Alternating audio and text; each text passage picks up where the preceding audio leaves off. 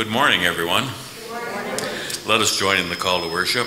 The Lord has done great things for us. Therefore we rejoice. We may sow in tears, but we will reap with shouts of joy. The Lord has done great things for us. Blessed be God's name. Let us join in our opening hymn, number 398.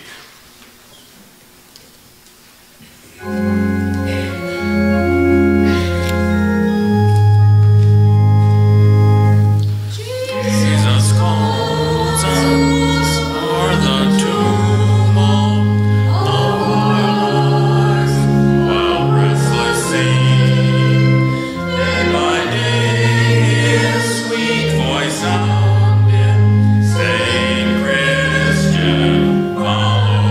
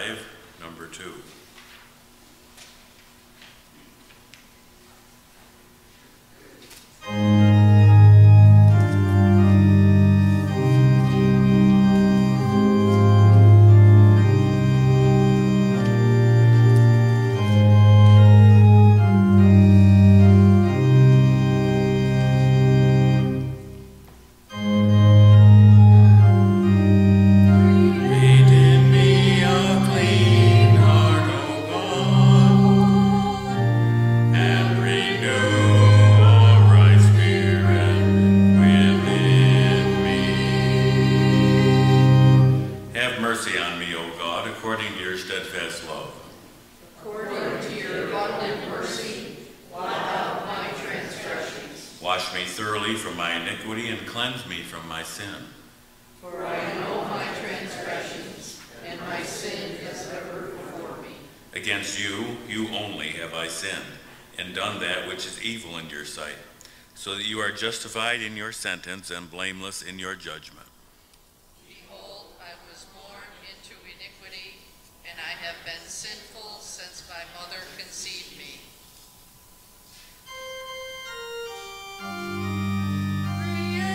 In me a clean heart, O God, and renew a right spirit within me. Behold, you desire truth in the inward being, therefore teach me wisdom in my secret heart. Purge me with hyssop, and I shall be clean. Wash me, and I shall be whiter than snow. Make me hear with joy and gladness, let the bones which you have broken rejoice. Hide your face from my sins, and blot out all my iniquities.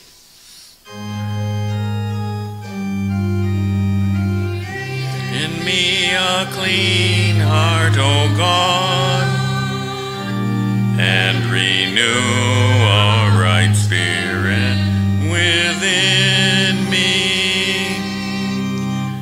Create in me a clean heart, O God, and put a new and right spirit within me. Cast me not away from your presence, and take not your Holy Spirit from me. Restore me to the joy of your salvation, and sustain in me a willing spirit. Then I will teach transgressors your ways, and sinners will return to you. Deliver me from death, O God, God of my salvation, and my tongue will sing aloud of your deliverance. O Lord, open my lips, that my mouth shall show forth your praise. For you have no delight in sacrifice. Were I to give a burnt offering, you would not be pleased. The sacrifice acceptable to God is a broken spirit, a broken and contrite heart.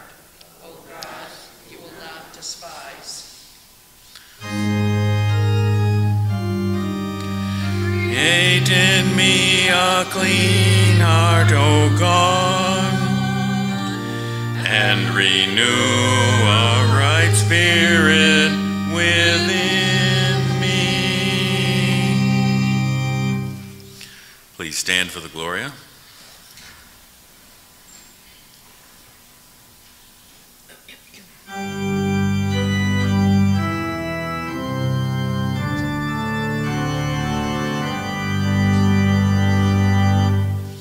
Glory be to the Father, and to the Son, and to the Holy Ghost, as it was in the beginning, is now, and ever shall be, world without end. Amen. Amen.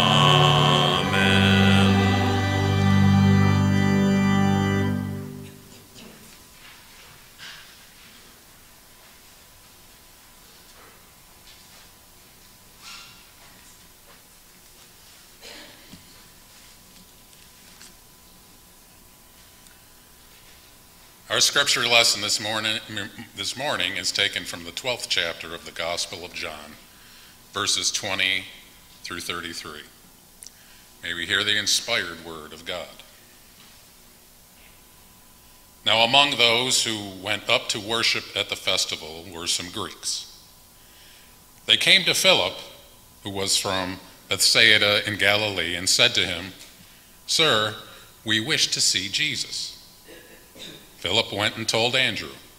Then Andrew and Philip went and told Jesus. Jesus answered them, "The hour has come for the Son of Man to be glorified.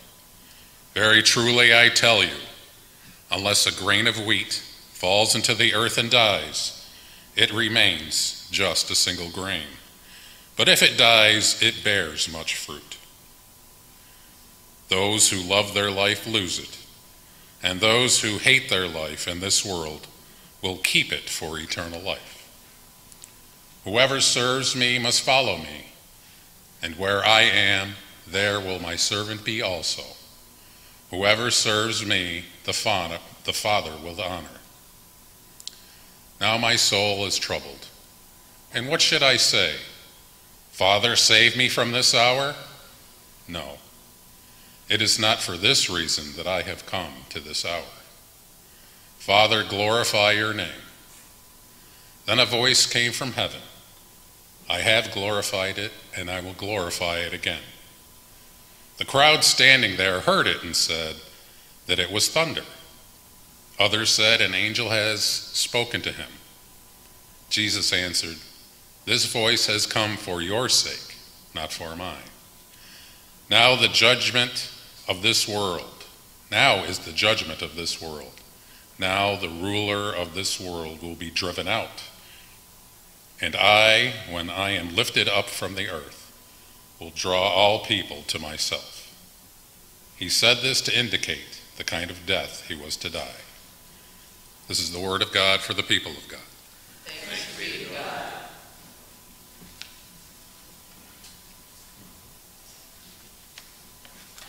Our affirmation this morning, number 888.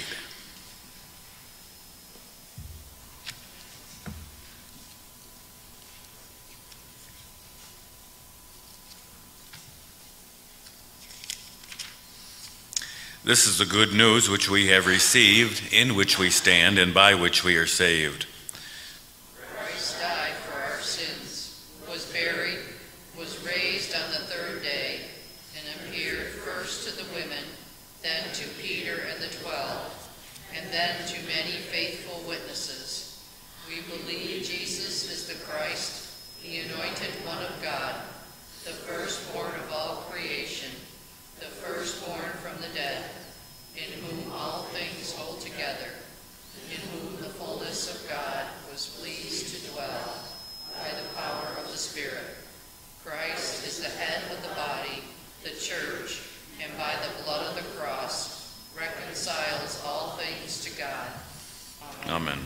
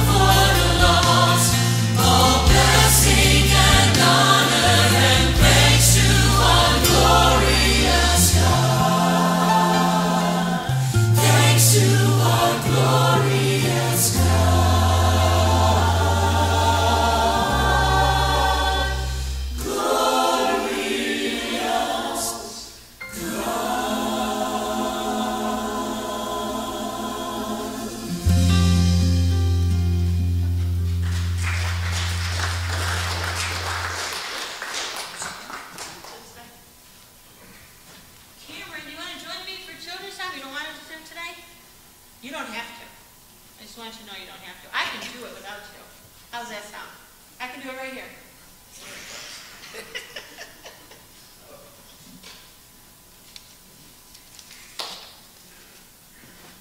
You're such a good sport.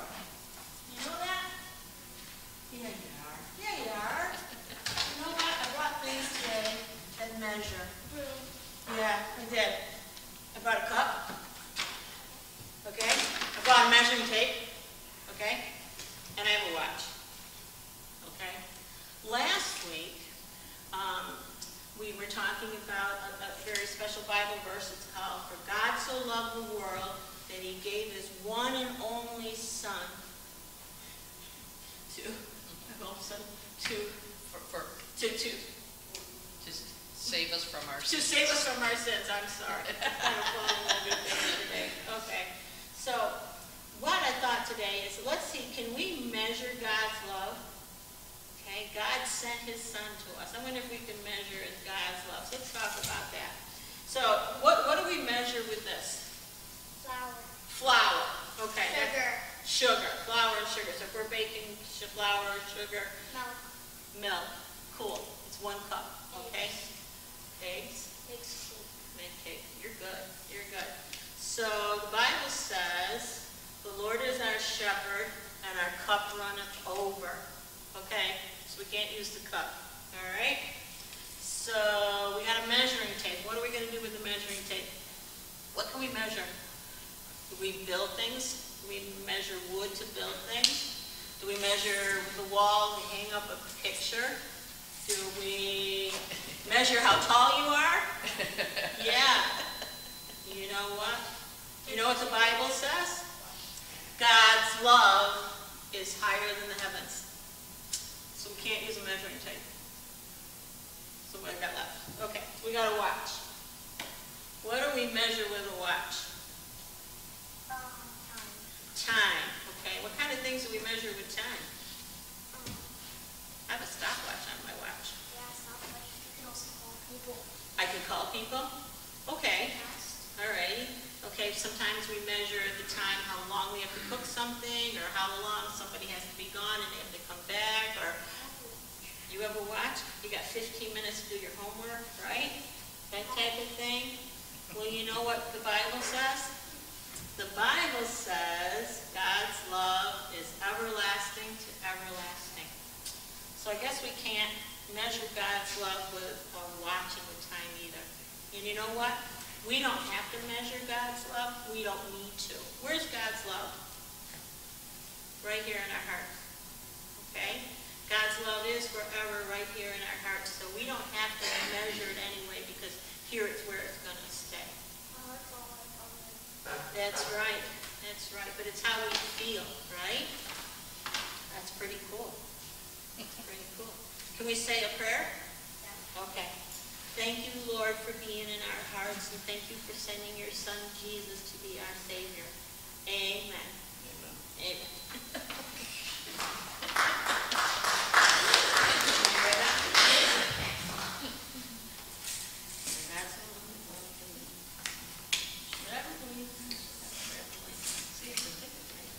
Thank you. You're a good sport.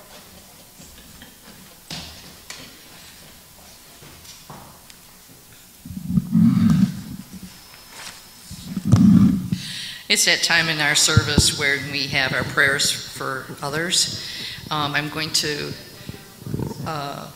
before I forget, somebody I think is very special is going to have a birthday on the 23rd of this month. Yes, Miss Bonnie, happy birthday to you. Please keep in your prayers Wayne and Bernice Coston. Wayne is here with us, but Bernice and he both need prayers. Neil Fifield, Jerry Creighton. Jerry's doing better and back to work.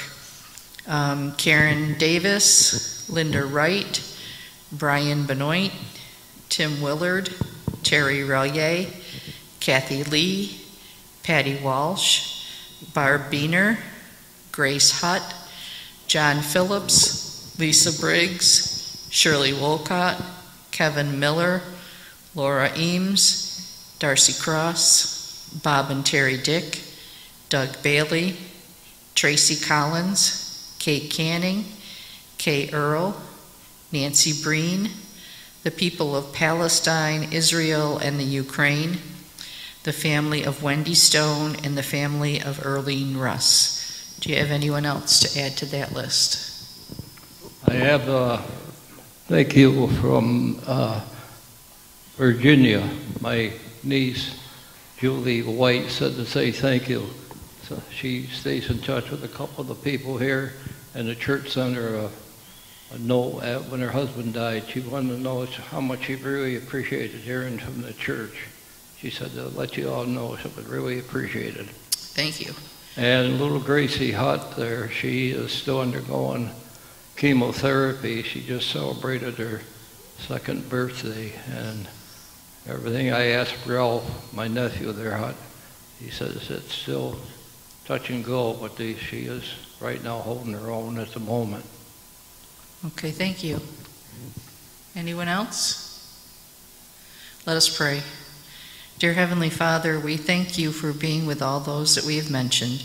We thank you for your love and your care. In your name we pray. Amen.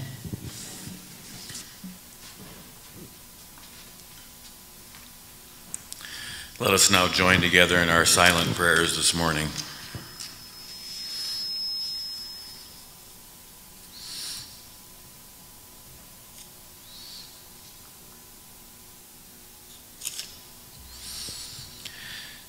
Christ learned obedience from what he suffered, so too the tribulations and sorrows we encounter can teach us valuable lessons. We now offer our prayers to the God who brings salvation. We pray for those who are struggling with their faith today and having difficulty finding their path to God, that they will be able to see that he places his love within them and that they need only follow this love to experience the joy of his presence. We pray for all nations in turmoil and people hurting, that knowing that Christ has suffered as one like us, they may find consolation and hope in the power and presence of God. We pray for those who are homeless or poor or weak, and for those who are alone today, that people who have learned the power of compassion may walk with them and serve them. Compassionate God, help us remember that you have placed your law of love within our hearts, and that you have sent your Son to be one like us. Help us become obedient, and through the Lenten disciplines we embrace, may we become more aware of your presence and be attentive to the salvation you offer. Hear our prayers, we ask through Christ our Lord, who taught us to pray. Our Father, who art in heaven, hallowed be thy name. Thy kingdom come, thy will be done, on earth as it is in heaven. Give us this day our daily bread, and forgive us our trespasses, as we forgive those who trespass against us. And lead us Not into temptation, but deliver us from evil. For thine is the kingdom, and the power, and the glory forever. Amen.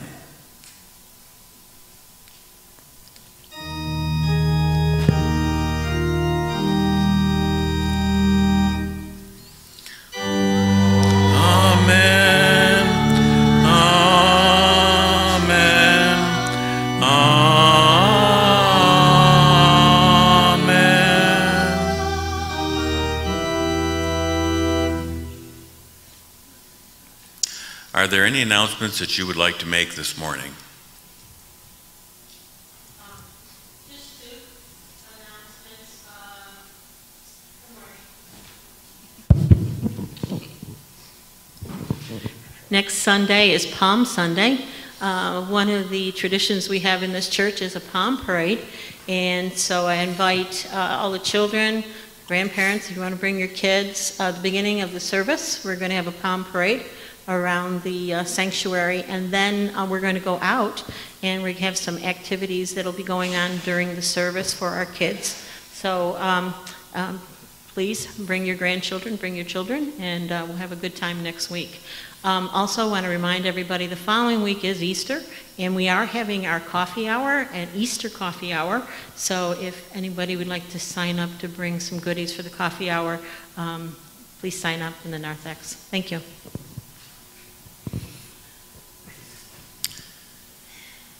At this time, we ask our ushers to come forward that we may receive our offering.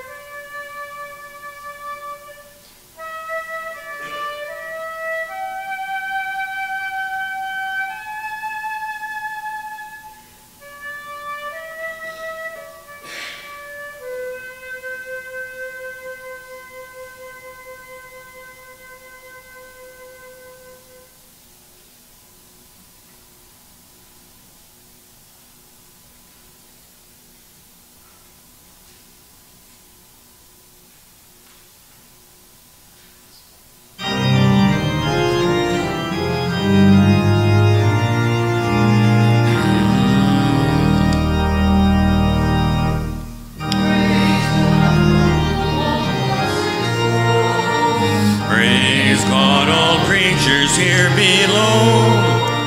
Alleluia, alleluia. Praise the source of all our gifts. Jesus Christ, whose power uplifts.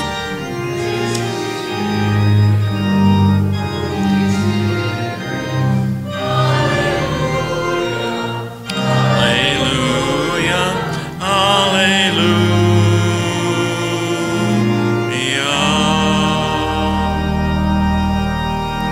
Let us pray. With hearts washed clean and spirits made new, we celebrate the joy of salvation. May the offerings we share this day reflect the law of love that you have written on our hearts.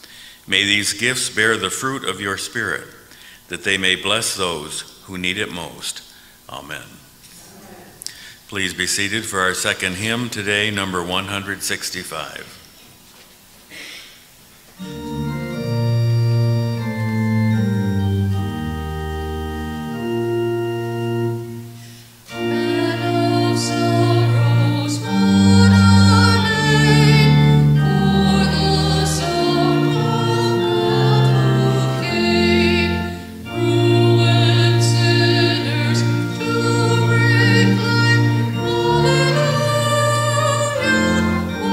Say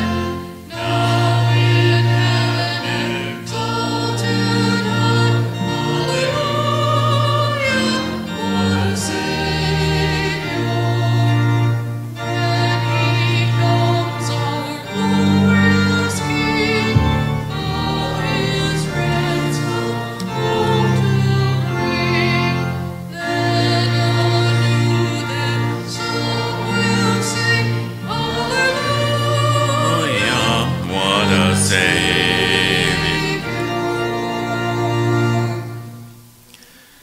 I think most of us here this morning would agree that we live in very stressful times, a messy world, because of wars, violence, terrorism, killings, which are rampant in our society. We often don't know what the future holds, so we hover on the edge of our fears, wondering whether to take one step backward into the darkness or one step forward into the light. We need to remember that Jesus was just as human and vulnerable as we are. He had human limitations, which is often difficult for us to understand. We recognize our own limitations because we often say that we can do only so much. Jesus was as vulnerable to rejection as we are. He stated that a prophet is not accepted in his own country. We are afraid of our vulnerability because if we reveal our true selves to others, well, they might reject us. Vulnerability, however, does not mean that we are weak and submissive, but rather implies the courage to be our true selves, reaching out to others, as when sitting at the bedside of a friend with an illness, calling someone on the phone who has just lost a loved one, or confronting a family member when needed. Jesus also learned obedience through suffering, which is a challenge for most of us. This statement again emphasized how human he was, as well as his willingness to obedient, even as St. Paul says, to death upon a cross. So Jesus can identify with our sufferings or our temptations to let go when we lose control of the painful events that happen around us. In the gospel, Jesus announces that the hour has come for his glorification, but it is also an anguishing time, which is brought out by the image of a grain of wheat. Unless it falls into the ground and dies, it remains a grain of wheat. But if put into the ground, where it gathers moisture and nutrients while dying, then a shoot sprouts up.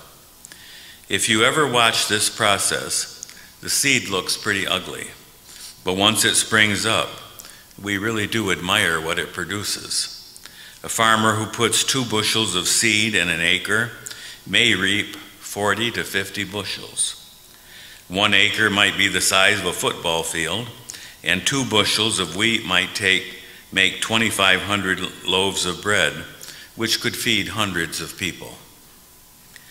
Jesus died, and in a sense fell into the earth, but this led to his resurrection and glorification. The shame of the cross became his glory. Ergen Moltmann wrote that Jesus was not crucified between 2 candles on an altar, but between 2 thieves. The historian Josephus wrote that Jesus died the most shameful way a person could die. In the movie Spartacus, 6,000 slaves were crucified on the road from Rome to Capua to warn others against insurrection. Jesus absorbed terrible pain in his passion, but he did not pass it on. He asks us to imitate him, especially in our suffering, and not pass on our pain by making somebody else miserable.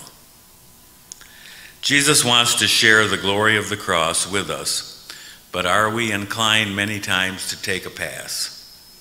It might be easier for us to venerate the cross as we do on Good Friday, rather than to carry it. In his book, Jesus, James Martin tells the story of Doris, who was confined to her wheelchair.